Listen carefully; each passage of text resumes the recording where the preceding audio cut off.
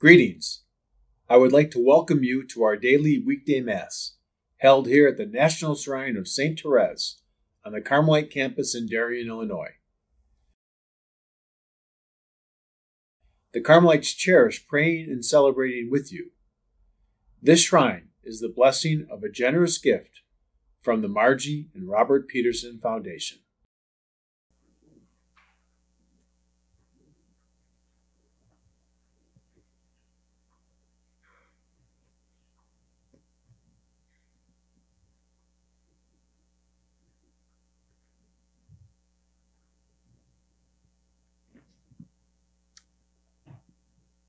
Good morning, everyone, and welcome to the National Shrine of St. Therese. At the end of the Mass today, we have the Novena prayer to St. Therese. Today's Mass is being offered for the intentions of the members of the Little Flower Society, the Infant of Prague, and special blessings, birthday blessings for late T. Bahn, healing for Carmen C. de Montilla, memorial for Carlos Salino, and thanksgiving for Joanne. So we begin our celebration by blessing ourselves in the name of the Father, and of the Son, and of the Holy Spirit. Amen. The grace of our Lord Jesus Christ, the love of God, and the communion of the Holy Spirit be with each of you. Coming into the Lord's presence, we ask for forgiveness and healing, especially for the times when we lived on the surface of life and never really got serious about what is important. And so we ask the Lord for forgiveness and healing.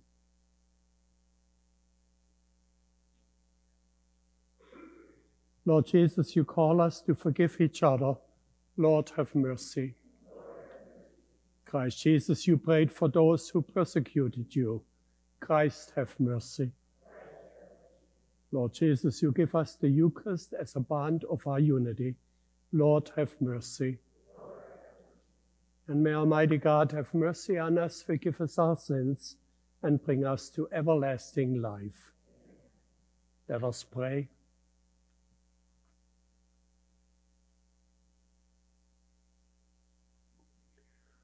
Almighty ever-living God, who adorned the sacred body of your church with the confession of holy martyrs, grant that, just as the glorious passion of St. Ignatius of Antioch, which we celebrate today, brought him eternal splendor, so it may be for us unending protection. Through our Lord Jesus Christ, your Son, who lives and reigns with you in unity of the Holy Spirit, one God, forever and ever.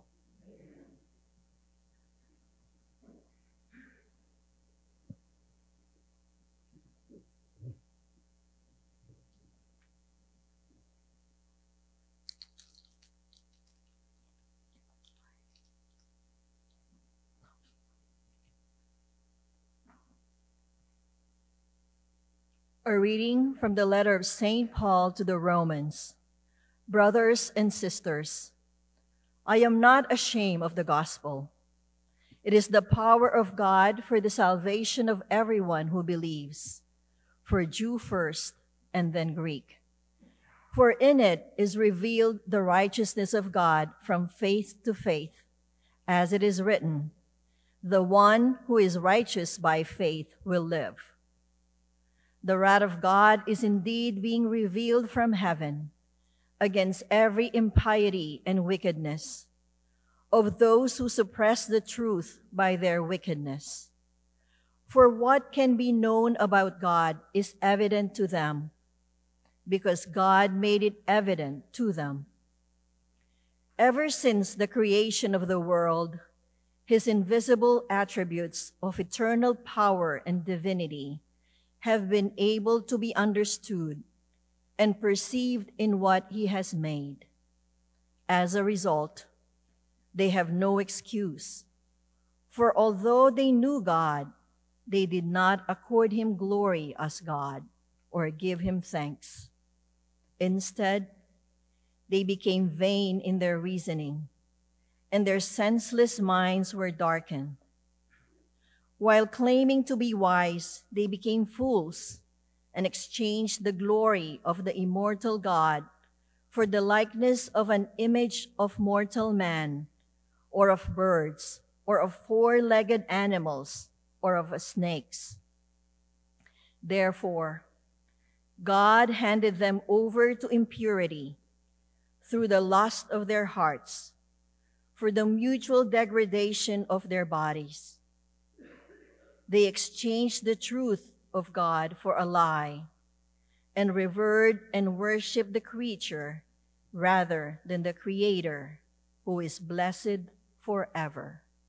Amen. The word of the Lord. Thanks be to God.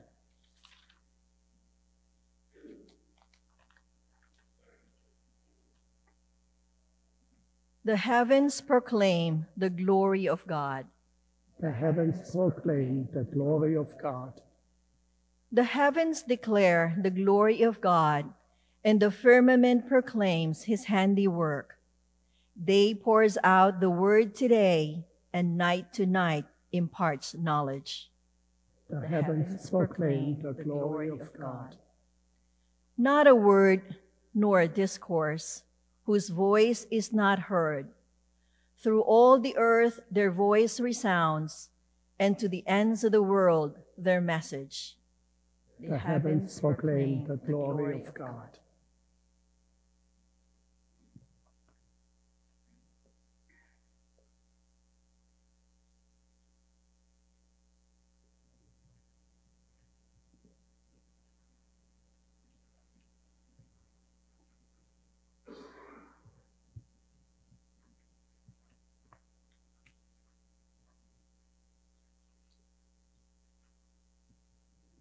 Alleluia, alleluia, alleluia, alleluia, alleluia, alleluia.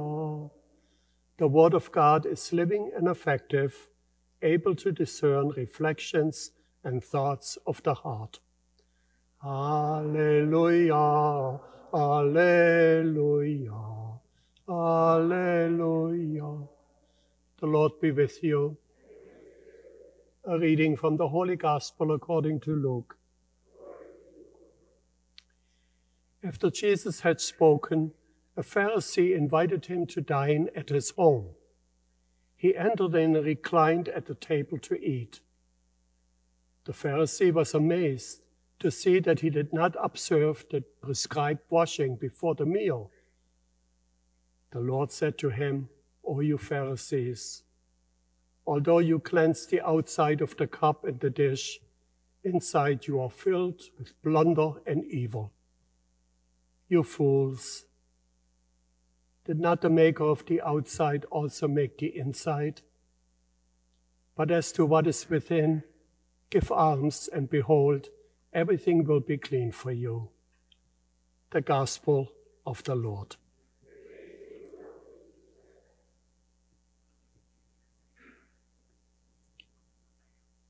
My dear friends in Christ, today we celebrate the feast of St. Ignatius of Antioch. St. Ignatius was born around the time when Jesus was crucified in Jerusalem. He was a convert to Christianity.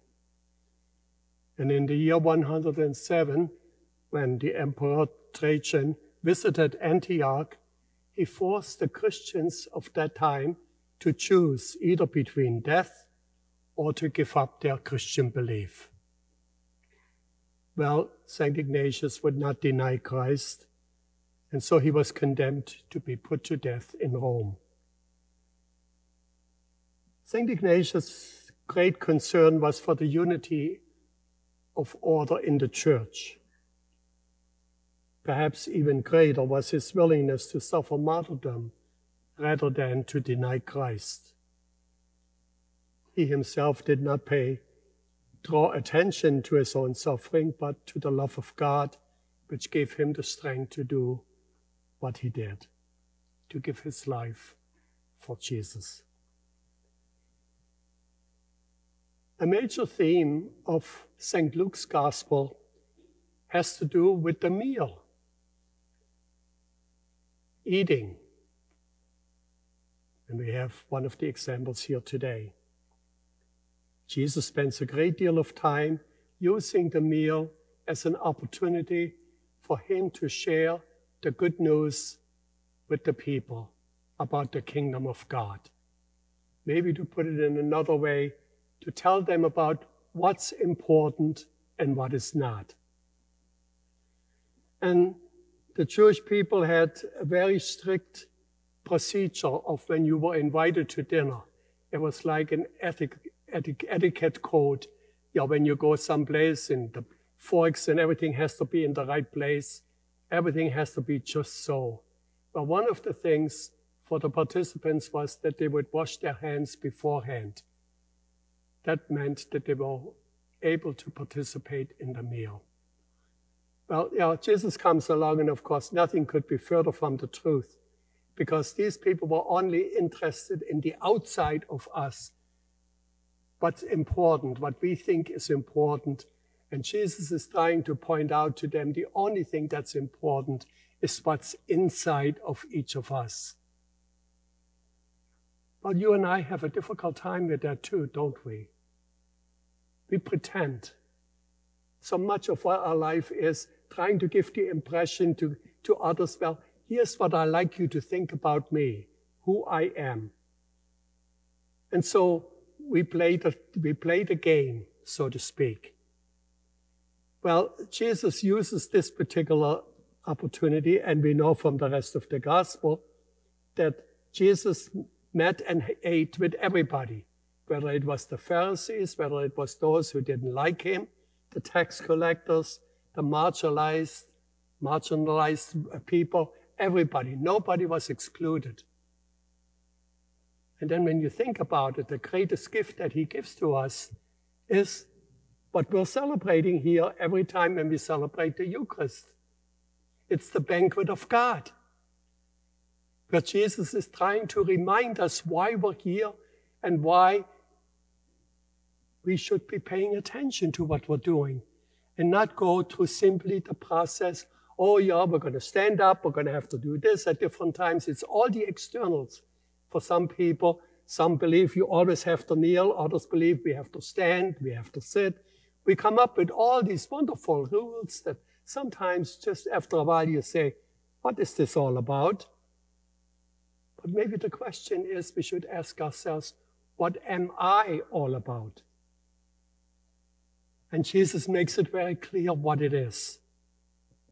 So while the Jewish people, especially the religious authorities who were putting up all these rules, kept challenging Jesus, he's now telling them something. He says, you know, what's really important is not what you do, but who you are.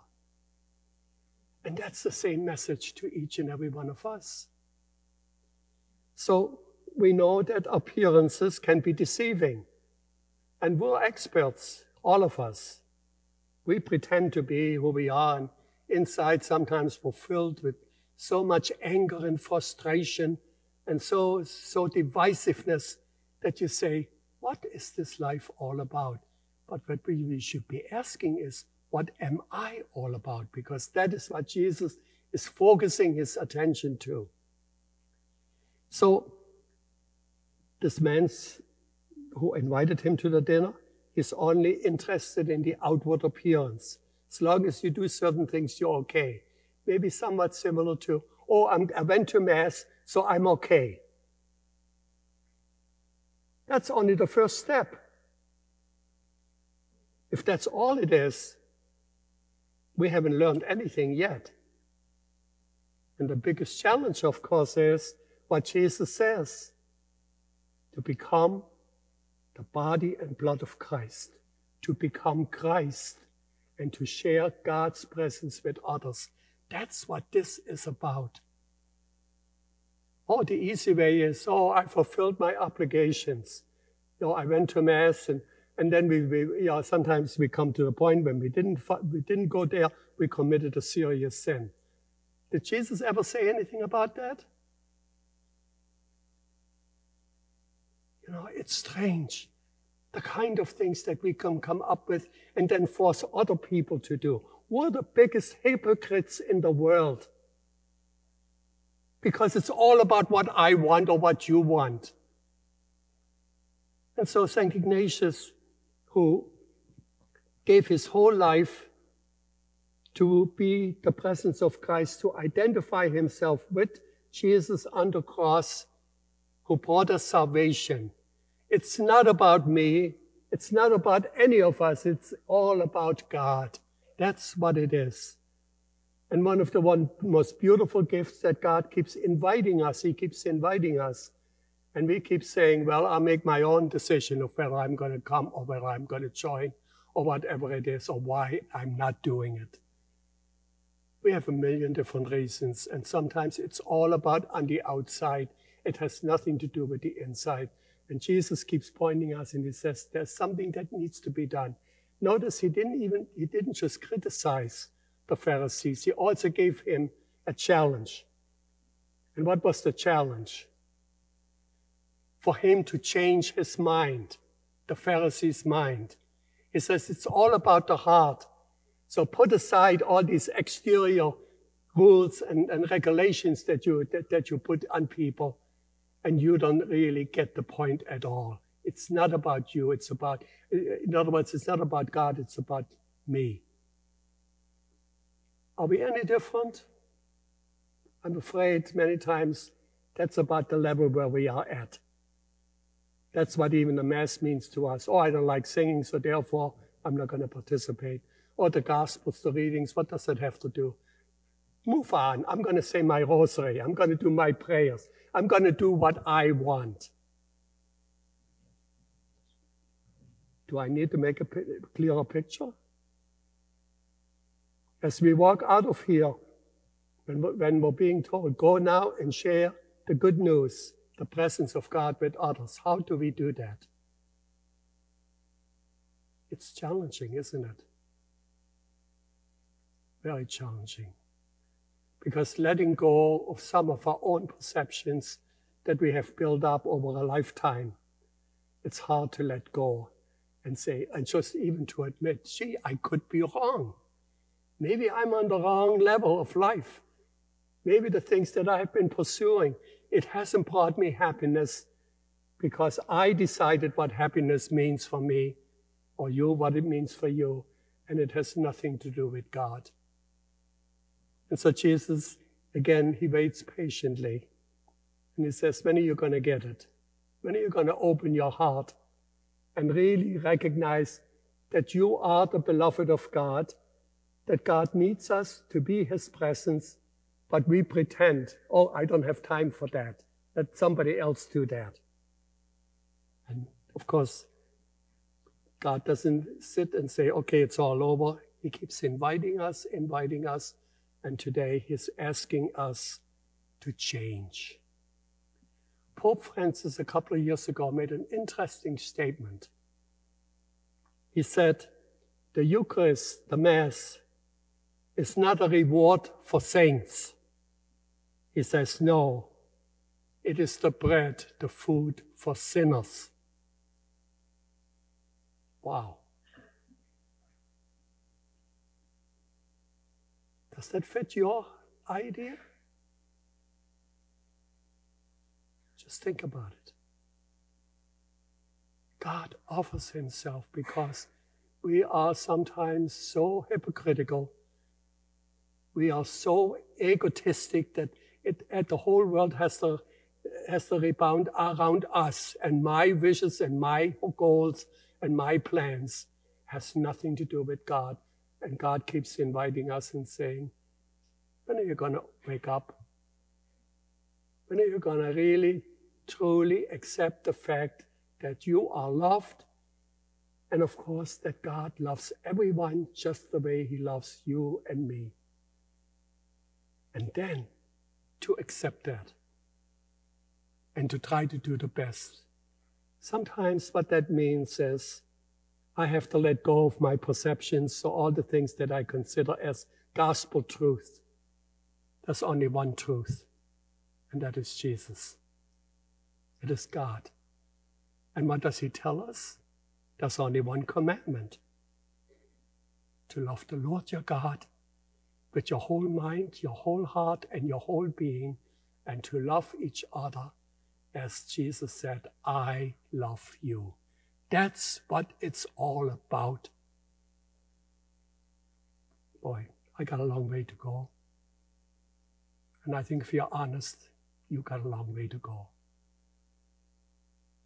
Let us pray today that the Lord helps us to open our mind as he tried to open the mind of his people that he was with, and to live the life that only God can accept, and that is to love each other as God loves us.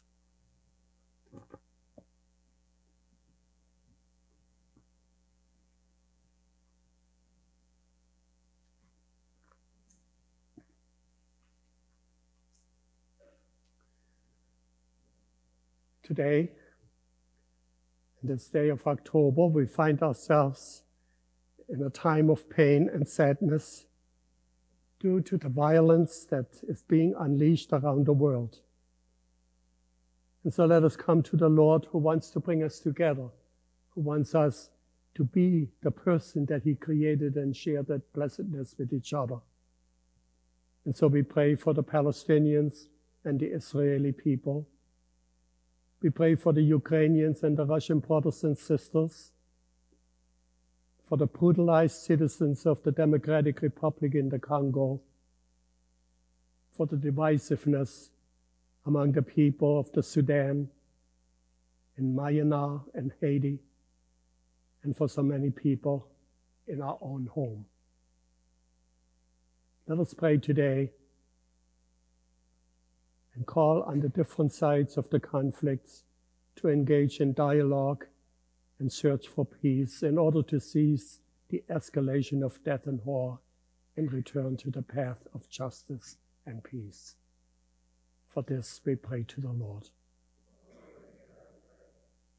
Lord, help us to open our heart that often can be like a stone, so that we can truly believe that you love us and that to share your light and your presence with others, we pray to the Lord. We pray for all the members of the Little Flower Society, Infant of Prague. And now for a moment, let us ask the Lord our own petitions, what we need the most.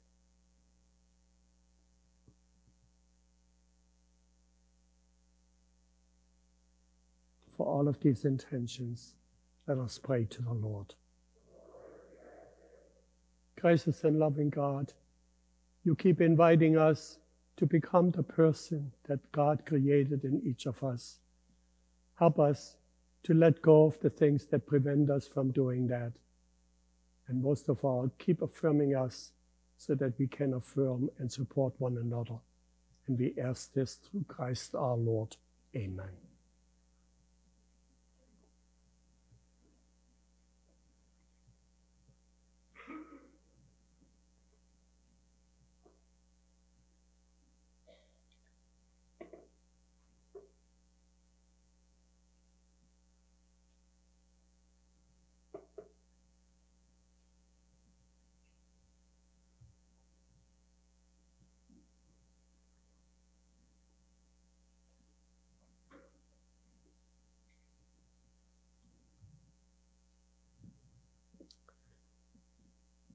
Blessed are you, Lord God of all creation. Through your goodness we have this bread and wine to offer, which earth has given and human hands have made. They will become for us our spiritual food and drink. And now let us pray that your sacrifice and mine may be acceptable to God, the Almighty Father.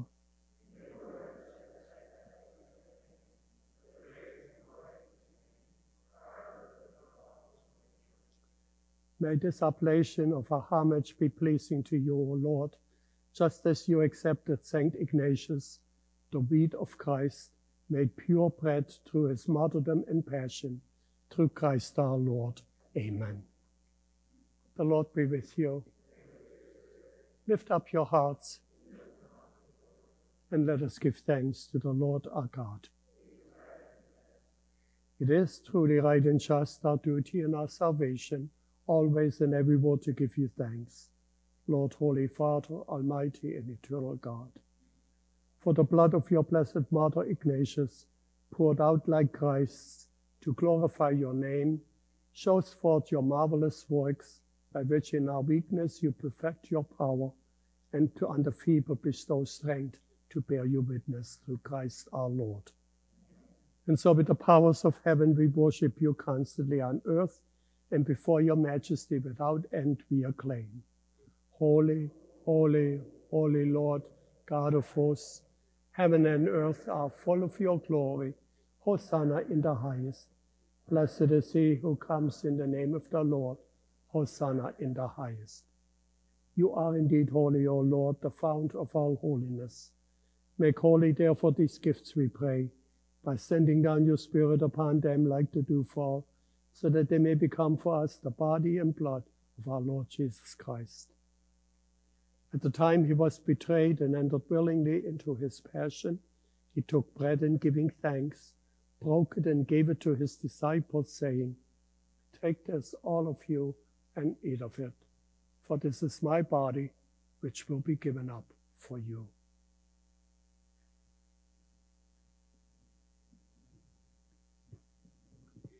In a similar way, when supper was ended, he took the chalice, and once more giving thanks, gave it to his disciples, saying, "Take this, all of you, and drink from it.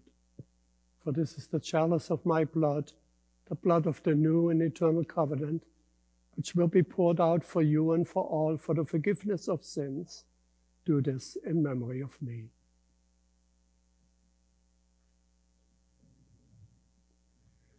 The mystery of faith. We proclaim your death, O Lord, and profess your resurrection until you come again.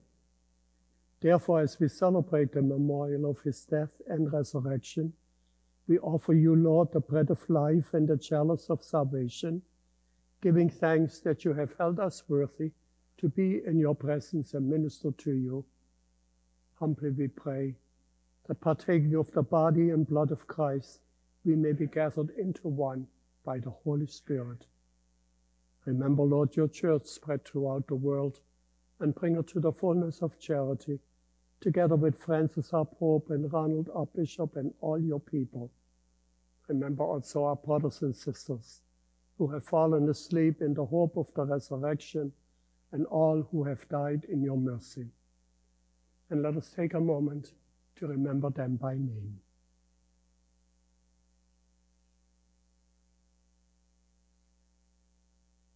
Welcome them into the light of your face. Have mercy on us all, we pray, that with the Blessed Virgin Mary, Mother of God, Saint Joseph, our faithful spouse, Saint Ignatius, Saint Therese, Saints Louis and Sally Martin, with the blessed apostles and all the saints who have pleased you throughout the ages, we may merit to be co-heirs to eternal life, and may praise and glorify you through your Son, Jesus Christ. Through him and with him and in him, O God, Almighty Father, in the unity of the Holy Spirit, all glory and honor is yours forever and ever. At the Savior's command, informed by divine teaching, we now dare to pray. Our Father, who art in heaven, hallowed be thy name. Thy kingdom come, thy will be done, on earth as it is in heaven. Give us this day our daily bread, and forgive us our trespasses, as we forgive those who trespass against us. And lead us not into temptation, but deliver us from evil. Deliver us, Lord, we pray, from every evil. Graciously grant peace in our days, that by the help of your mercy we may be always free from sin and safe from all distress, as we await the blessed hope and the coming of our Savior, Jesus Christ. Lord Jesus Christ, who said to your apostles, "Peace I leave you, my peace I give you," look not on our sins, but on the faith of your church, and graciously grant her peace and unity in accordance with your will, who live and reign forever and ever. The peace of the Lord be with each one of you. Thank you. And now let us reach out and share that peace of Christ with each other.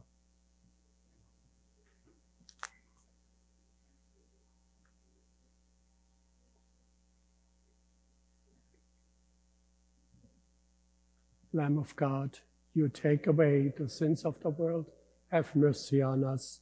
Lamb of God, you take away the sins of the world, have mercy on us. Lamb of God, take away the sins of the world, grant us peace. Behold the Lamb of God, behold him who takes away the sins of the world. Blessed are those called to the supper of the Lamb. Lord, I am not worthy that you should enter under my roof, but only say the word, my soul shall be healed.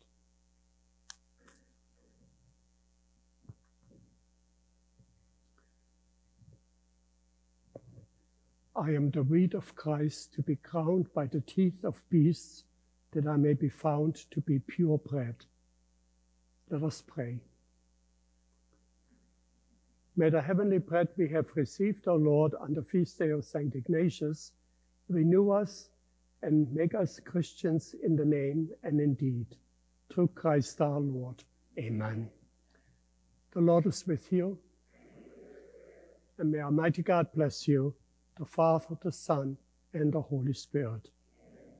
Hail Mary, full of grace, the Lord is with you. Blessed are you among women, and blessed is the fruit of your womb, Jesus. Holy Mary, Mother of God, pray for us sinners, now and at the hour of our death. Amen. Our Lady of Mount Carmel, Saint Therese. Our Mass is now ended. Let us go in peace. And the Novena prayer. O little Teresa of the child Jesus, please pick for me a rose from the heavenly garden and send it to me as a message of love. O little flower of Jesus, ask God today to grant the favors I now place with confidence in your hands.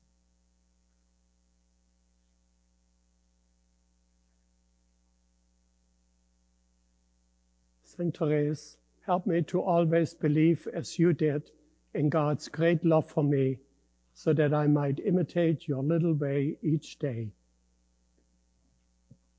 Go in peace and have a wonderful day. God bless you.